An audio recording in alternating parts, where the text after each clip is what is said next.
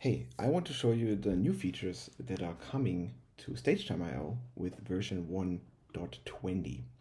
Now we have two big features, one small one, and then I'm gonna show you a bit of a preview in the end as well. So the first big feature is the CSV import and export. And I created a example rundown in Google Sheets here.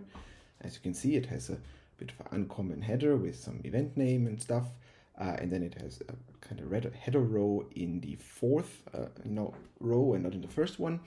It has some line items showing the segment name, showing the duration, the start time, and who is responsible. And here in Google Slides, I have the option to download a CSV, very similar to Microsoft Excel as well. I can export a CSV, and in Stagetimer, I can import this file. So I'll go to the dashboard of my test user. I do need a pro subscription to work with imports and exports. I will create my first room, so a naked room here. And if I go to settings and import, it allows me to select this example CSV file that I just created. If I open this, it will scan the CSV and try to understand like what is what, right? And you can see it already got the information quite well. If it doesn't, you still can check first the header row, right? It will show you the entire document, and you can kind of select the header row that is relevant to this information that we want to import. And then you can even designate which columns are relevant here. We have the start column, the duration, right? We have the kind of called the title, the segment, and you can change it if you think it picked the wrong column here. But it looks very good, and you can also remove some line items if you don't want to import them because they're not really important to your timing. And then we go ahead and click import.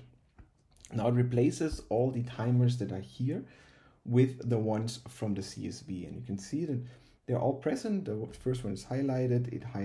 It shows the title up here. It shows the person that is responsible, the time.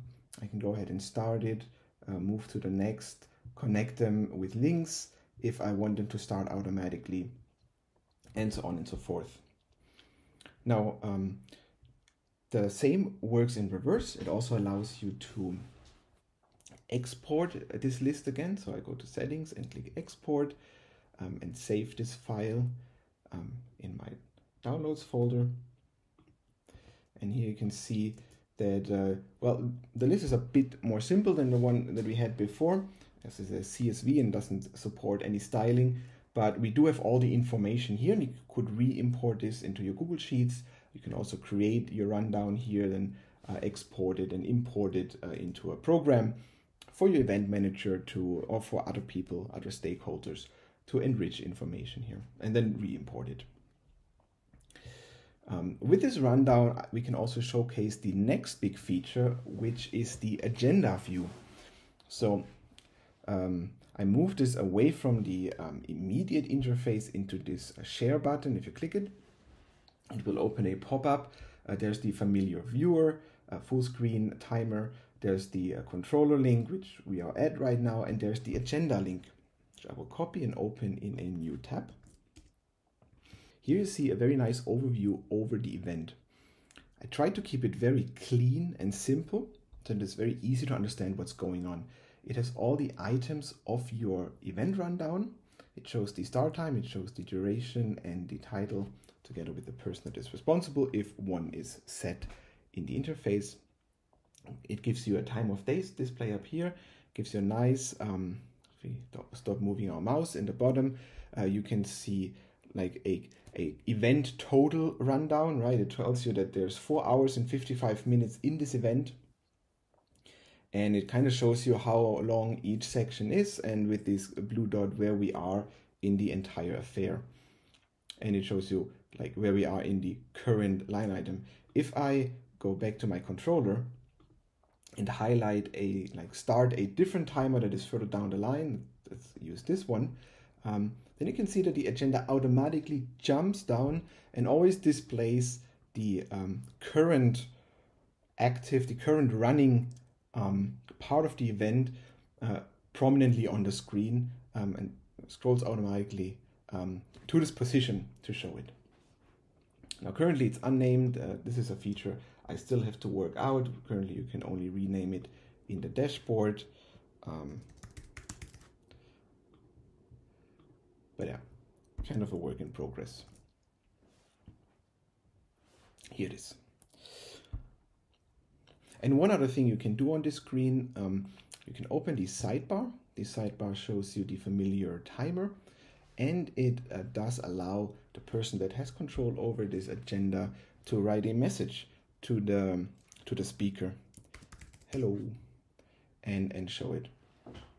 So if you want people to show messages, to be able to interact with the speaker without having to navigate through the complicated controller, or you maybe don't want to give this person all this access, this is a good way to just allow them to share messages. The small feature is that in the customize pop-up, we now have a few more fonts selectable.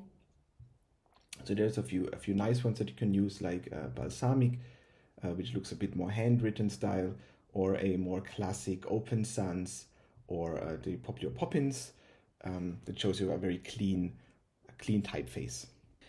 Now, because Stagetimer is still very much in development, I want to give you a bit of a preview what we are planning in terms of interface and changes. So you give us a lot of very helpful feedback with your emails, and all of that is heard and all of that is considered in our future development plans. So this is the interface, how it hopefully looks like in 1 to 2 months when we were able to implement it.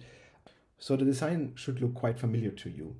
All the functions are still there. Some of the buttons have moved around and will take a bit of getting used to. Some elements are new, like this overall controller here. But the main difference is the agenda part and the message part.